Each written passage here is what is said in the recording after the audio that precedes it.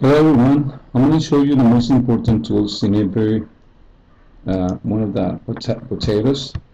I'm going to choose the first one, JCloze, and this is what you get immediately when you open it. Then this is for the title, give it a name. I'm going to say numbers, and then here you should type some text, and then from that text you're going to take some words. Those words are going to be transformed into gaps. Yes, you can use images, audio, and video. I'm going to show you the first, the main tools and the main things you must do. Okay, before you start doing something, make sure you save it. Then you save it, and as I told you, you need to have, well, I didn't tell you, sorry. You need to have a folder with all the multimedia you need. Yes, images, video, audio, etc. So you choose a folder. Yes, it is on the desktop. It is here. You open it, and then you save the file, the JCloze file. I'm going to choose the same number, the same name, sorry. This is really important. Names should be only with lowercase letters, no spaces between letters.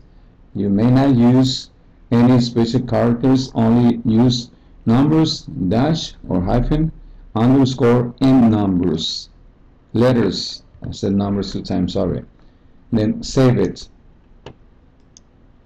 You may have whatever you want here. Yes, I'm going to type something that is taking too, it's not taking too long. I prefer to go in this. Let's pretend you already have. I'm going to type 1, 2, 3. Of course, you don't do this. It's something to show you. You select the word, you click on the gap, and click OK. You have one gap. Then I'm going to choose 2, gap, OK, 3, gap, OK, and then save it. Any change you make, you must save it. And then you go into options, click configure output, and then you can eliminate this. It's an extra, that is unuseful information, and this is important. Yes, but I want you to go and eliminate this part. Why? Because you won't need it. And then students will see this. Fill in all the gaps, then press check to check your answers. Yes? Okay, then go to the next tab. Leave it like that. The next one, it's really important. Buttons. I want you to not check this. Why? Because you're going to have isolated exercises. This could be for the intermediate and advanced course on hot potatoes. So make sure you don't have any of this selected.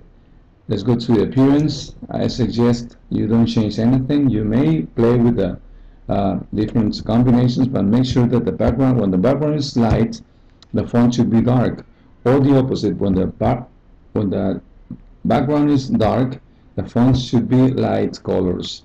So you don't make any change here except here. Change from small to large. It's going to be the font. Then timer, you may give sometimes to do exercise, a few minutes, a few seconds, etc. You can say, for example, okay, 0 minutes, but I want you to spend only 15 seconds to do this exercise, and then you go no, don't change anything from here. Yes, except here. You may have this like this, I mean, without any selections, or sometimes you may use this drop down list. I'm going to leave it like that. We click OK, and then we make a change, then we save it, and immediately go and save it as an HTML page in the same folder with the same name. Yes, and then ask to view it in your browser. This is, of course, this is really small. You shouldn't do this. You need to have some words and then one gap, etc. We know this is 0.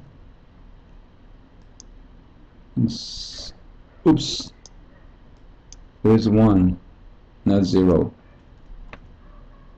Then this is 2, and this is 3.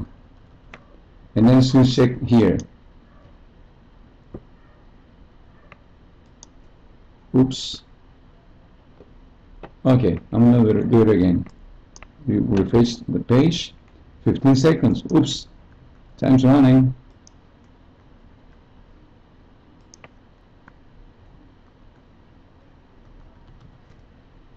Almost. Okay. So I recommend you use a timer. Why? Because you see what happens. It's very stressful for students. Okay. I'm going to place this. I'm going to stop this tutorial here. Yes. And then we'll continue with the other ones.